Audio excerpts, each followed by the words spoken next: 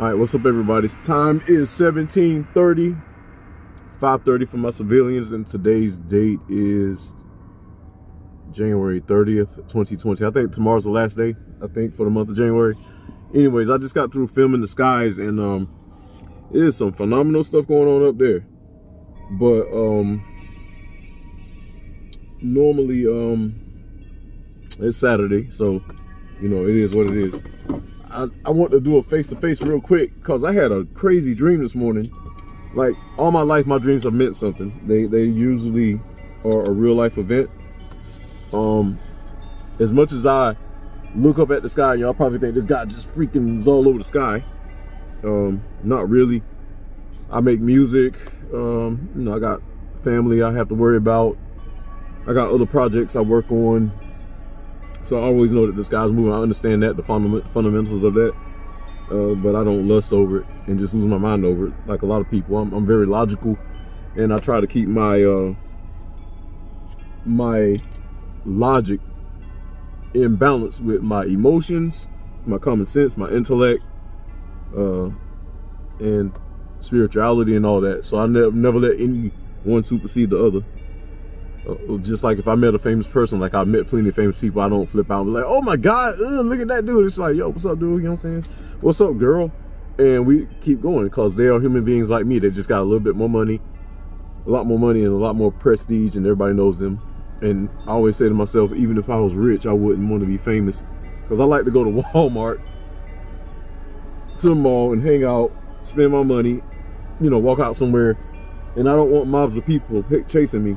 But I say that to say this. I had a dream this morning which shook me up a little bit, and my dreams rarely shake me up. Give me a second, cut my radio off. I don't let dreams shake me up too much, and I weigh them, but this one kind of shook me because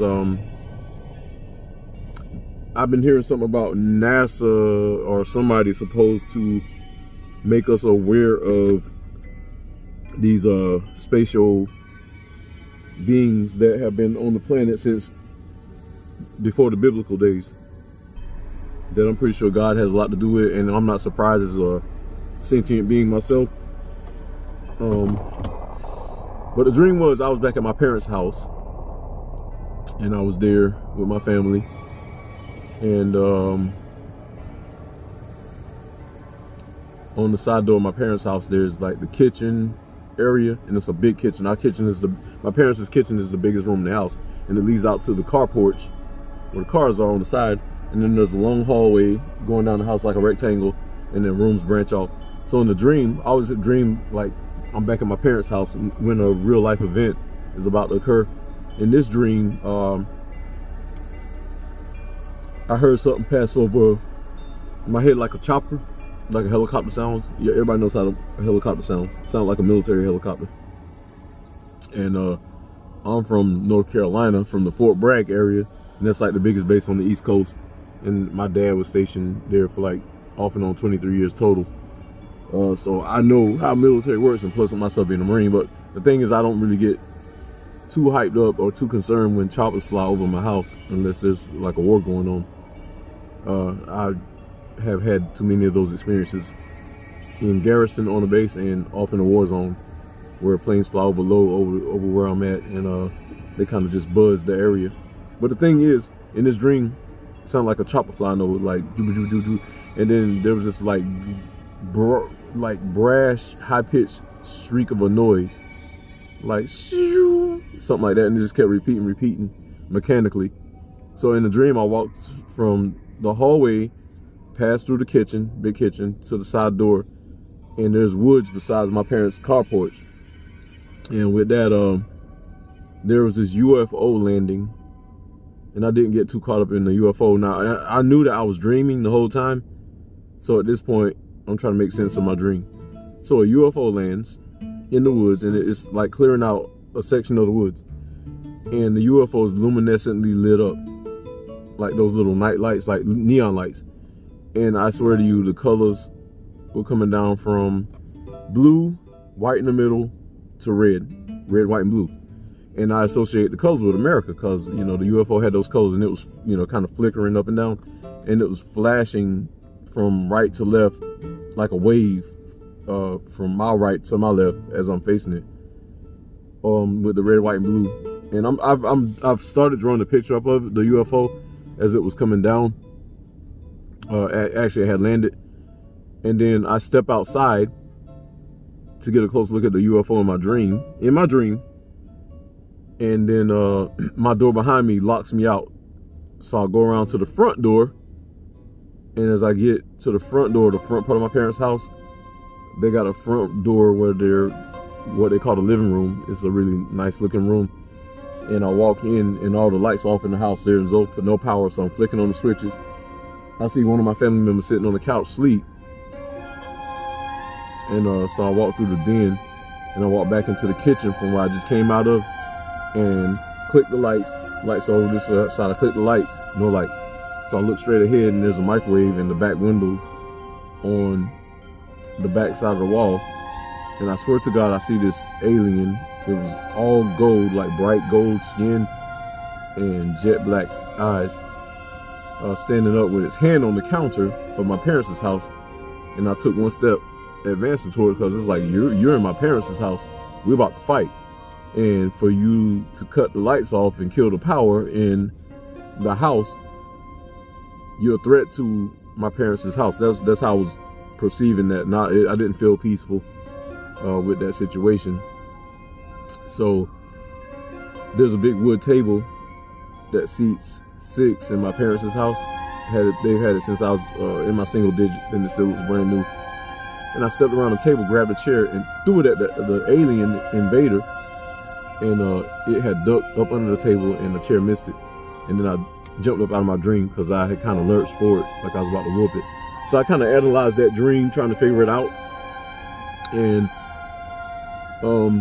I started thinking deeper. That was a metaphorical dream for what's about to go down in this country and around this world, because it took place at my parents' home. My parents' home is the first soil of earth that I've touched. I was born into that house.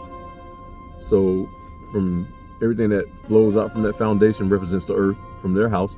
Home representing America, home country. As far as the way that the craft came in, sounded like a military chopper, and then it touched down. And it looked like a standard saucer, dome shape. The bottom was kind of flat, like like your regular flying saucer, and its colors were red, white, and blue, our American flag, the American flag. And then I get locked out of my parents' home from one side. I had to enter from another that was already unlocked, and the lights were off, which means power got cut. So when this situation goes down where they make us aware of whatever these beings are, they're going to cut power to America so that we can look up in the sky and see some kind of awesome anomaly.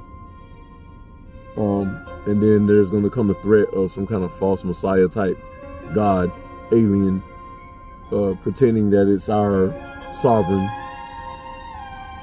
And this is spoken about in a way biblically, but not speaking of it as in aliens, but speaking of it as in fallen angels, with the false God proclaiming himself our God before the real God comes. And that false God is going to be working hand in hand with America.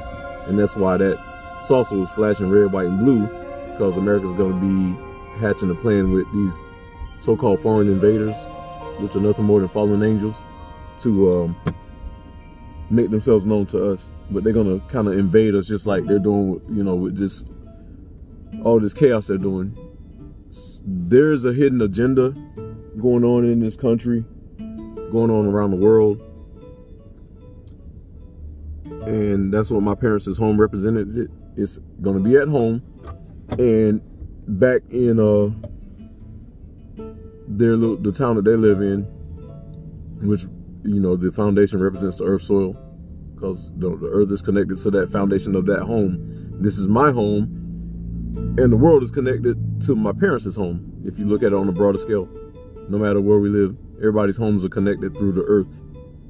So the reason why I'm bringing that out, my dreams usually come true. And the reason why my dreams come true, because I dreamt about my oldest son before he was even created.